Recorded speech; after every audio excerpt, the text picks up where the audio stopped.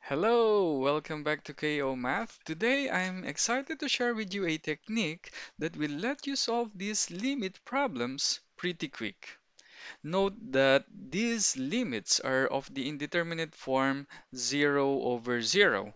If you're asked to find these limits, probably you will be using either rationalization or El Hopital's rule to evaluate the limits. But today, I'll show you that we can easily find the limits without using rationalization or El Hopital's rule. Let's begin. Consider this first limit problem. As x goes to 0, our numerator goes to 0 as well as our denominator. So this limit has the indeterminate form 0 over 0. If you know the technique that I have in mind, you can easily tell the limit of this function, and the limit is equal to 1 over 15. If we want to verify that this is indeed the correct limit of this expression as x goes to 0, then we can apply L'Hopital's rule.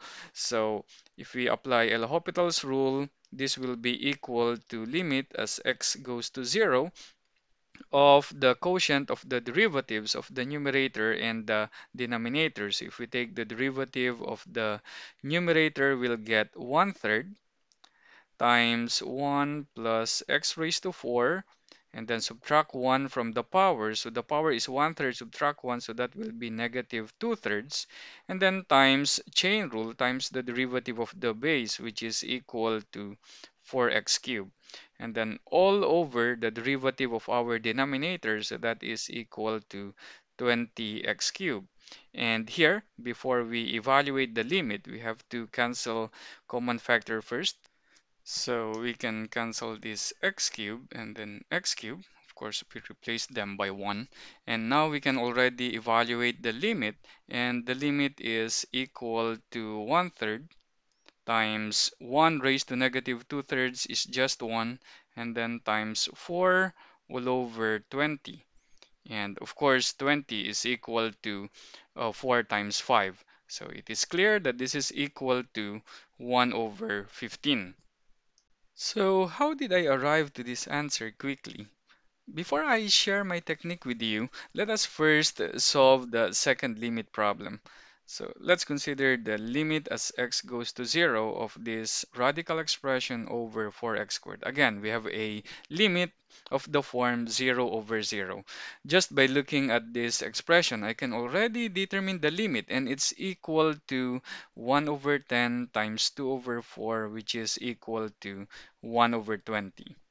And again, if you want to check our answer, if we're going to apply L'Hopital's rule, this is equal to limit as x goes to 0 of, again, you apply extended power rule here. So the power here is just 1 over 10, same as this one. Of course, you apply the power rule with the chain rule. So you'll get here 1 over 10 times 1 plus x squared raised to 1 over 10 minus 1, which is negative 9 over 10. Okay, and then times the derivative of the base, which is equal to 2x, and then minus, you have again 1 over 10 times 1 minus x squared raised to negative 9 over 10, and then times the derivative of the base, which is in this case, it's negative 2x, and then all over the derivative of the denominator, which is equal to 8x. And we can write the numerator as, so this is limit as x goes to 0 of 2x times 1 over 10, so that is 1 over 5x, times, of course, the quantity. So let's factor out 1 over 5x. So from both terms in the numerator, so we have 1 plus x squared raised to negative 9 over 10. And then also this one, negative 2x times negative 1 over 10, so that is positive 1 over 5x. So we factor that out and we'll get the remaining factor here, which is positive 1 minus x squared raised to negative 9 over 10, and then all over 8x. So we have here a common factor, so we can cancel the common factor x, cancel, cancel. We replace them by 1. And now we can already evaluate the limit because the limit of our denominator is not equal to 0. Limit of this one, 1 plus 0 raised to negative 9 over 10 is just 1. 1 minus 0 again raised to negative 9 over 10 it is just equal to 1. So 1 plus 1 is equal to 2. So therefore the limit of the numerator is 1 over 5 times 2 all over 8. And this is equal to 2 over 40, which is equal to 1 over 20. So this shows that indeed the limit of the expression is equal to 1 over 20. Let me now share with you the trick that I'm using here to evaluate limit quickly. So here I'm using the binomial series expansion for the nth root of 1 plus x. So this nth root of 1 plus x can be written as an infinite sum, so you may think of this one as a Taylor series, or in particular, it's a Maclaurin series because it is expanded, okay, where the center is at 0. So this infinite series is convergent for all x between -1 and +1, inclusive of the endpoints. So in the limit problems, we're actually looking for limits where we have here an expression that is close to 0. So therefore, if it is close to 0, we are sure that absolute value of x is less than or equal to 1. So we can write this expression nth root of 1 plus x to be equal to this infinite sum. So here, the c sub i's here are just real constants. And we can also obtain an expression for nth root of 1 minus x. So we just replace the x here by negative x. We'll get nth root of 1 minus x equal to alternating signs 1 minus 1 over n x plus c sub 2 x squared minus c sub 3 x cubed plus and so on. So from this expansion, it is clear that if we have a function limit of f of x as x goes to 0 equal to 0, then we may use this expansion for the nth root of 1 plus f of x because we know that the value of f of x is what? Between -1 and 1. So we may write this nth root of 1 plus f of x as 1 plus this must be 1 over n here. So we have 1 over n times f of x, and then plus c sub 2 f squared x plus c sub 3 f cubed x, and so on. So take note that these are ordinary powers of the function f of x. They are not derivatives.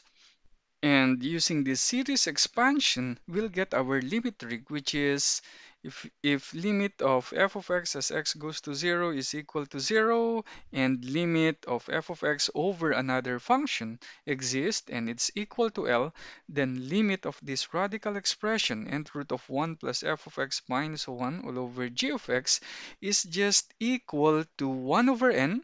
So you may think of this 1 over n as the power of 1 plus f of x times the limit of f of x over g of x. So when you take the limit of this expression, it's like you remove the radical symbol. And by removing this radical symbol, you put the 1 over n here, and then times the limit of the expression without the radical symbol. So if we remove this radical symbol, what's left in the numerator? It is only f of x. So here you have limit of f of x over g of x. So if the limit of this f of x over g of x is L, then the limit of this expression is just L over n. And even if we have a difference of two nth roots in the numerator, 1 minus f of x, then finding the limit of this expression is just we remove the radical symbol here, you just have 1 over n. And then just take the limit of the expression without the radical, and you'll get here 1 plus f of x minus 1 plus f of x. So you distribute the negative sign, and you'll get 2 f of x in the numerator over g of x. Of course, the limit of this will be equal to 2L, so therefore the limit of this expression is equal to 2L over n. Let's go back to the previous two problems. So we're looking for the limit of this expression. So here, our f of x, this x raised to 4 goes to 0 as x goes to 0. So therefore, finding the limit of this is very easy because we know already the limit of this like f of x over g of x, and it is just equal to 1 over 5. So using our technique, the limit is just 1/3, which is the power of this 1 plus x raised to 4. So that is 1 plus x raised to 4 quantity raised to 1/3. So you'll have there 1/3 times the limit of this expression without the radical. And if we remove the radical, we'll get 1 plus x raised to 4 minus 1. So we're left with x raised to 4 in the numerator. And the limit of this expression is just 1 over 5. So you just multiply this by 1 over 5. You'll get immediately the limit, which is equal to 1 over 15. And going back to the second problem, so we're looking for the limit of this expression. So again, this is just an nth root of 1 plus f of x minus nth root of 1 minus x squared. So our n is equal to 10. So using our technique, the limit is just, again, 1 over n. The index, in this case, it's equal to 10 times the limit of the expression without the radical. And what is the limit of this expression without the radical? If we remove these two radicals, we're left with 1 plus x squared minus 1 plus x squared in the numerator. So you'll have here 2x squared over 4x squared. And what is the limit of that? The limit is just 2 over 4, which is equal to 1 over 20. Now, consider this third problem. Again, using our technique, we can easily determine the limit of this expression, and it is equal to, again, 1 over the index, which is equal to 5, times the limit of the expression without the radical. And if we remove this fifth root here, we'll be left with sine cube x in the numerator, and then divided by x cubed. And this is just equal to 1 over 5 limit as x goes to 0 of, we can just factor out the power of 3 here and write it down as sine x over x. And if you still remember, what is the limit of sine x over x as x goes to 0? Of course, this is equal to, it's equal to 1. So we can already evaluate the limit. So this is just 1 cube, which is equal to 1 over 5. In case you forgot the limit of sine x over x as x approaches 0, then you may apply Hopital's rule.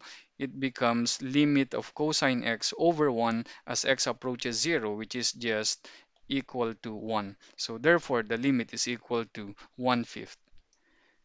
Now let's move to our fourth problem. So we want to find the limit of this expression as x goes to 0. Again, what is tangent of 0? Tangent of 0 is equal to 0. So the numerator will go to cube root of 1 minus cube root of 1, so that is 0. So we still have an indeterminate form, 0 over 0. And keep in mind, so as I said, as x goes to 0 here, tangent x goes to 0. So we can still apply our technique. And how do we find the limit? Again, we just remove the radical symbols. And it's like removing the radical symbols. You put here 1 over 3, which is the power of 1 minus tangent x and 1 plus tangent x. And then times the limit of the expression without the radical. And if we remove the radical symbol, we have 1 minus tangent x minus 1 minus tangent x. That will give us minus 2 tangent x all over 2x. Okay, and what is the limit of this as x goes to 0?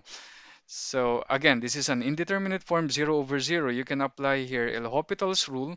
So this is limit as x goes to 0 of, so of course here we can already cancel the 2. Okay, cancel, cancel.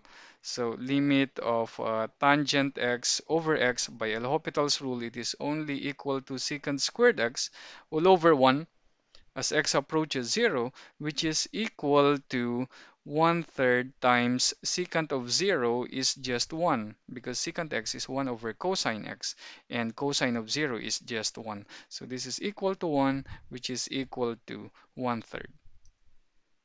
Now, let me give you a bonus problem before we end this video. Suppose we want to find the limit of this expression. So this is a different problem compared to the previous problems because we don't have here 1. It's not 1 plus f of x and then 1 minus f of x. But again, we can do some algebra here to make it look like as 1 plus f of x and then 1 minus f of x. So we can just factor out the 4 here and write down the radicand as 4 times 1 plus x over 4. And this radicand here can be written as 4 times 1 minus x over 4. And since both of these radicals, okay, have a factor root 4, which is equal to 2, we can factor that out and just move it outside of the limit. So we'll get 2 times limit of this expression as x approaches 0. Now, as x approaches 0, x over 4 approaches 0. So we can apply our technique in this case. And the limit of this expression is just equal to, again, when we remove the radical square root, we'll have here the 1/2 times the limit of the expression without the radical.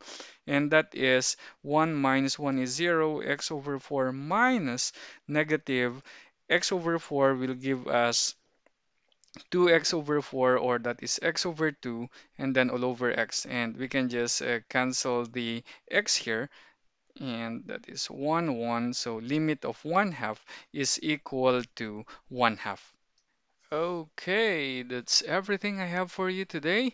If you enjoyed the tips that you learned in this video, please don't forget to hit that like button below and please share this to your friends. Also, don't forget to subscribe to my channel to see the new videos that I release every week. Again, this is Dennis of KO Math. Thanks for watching and hope to see you next time. Bye bye.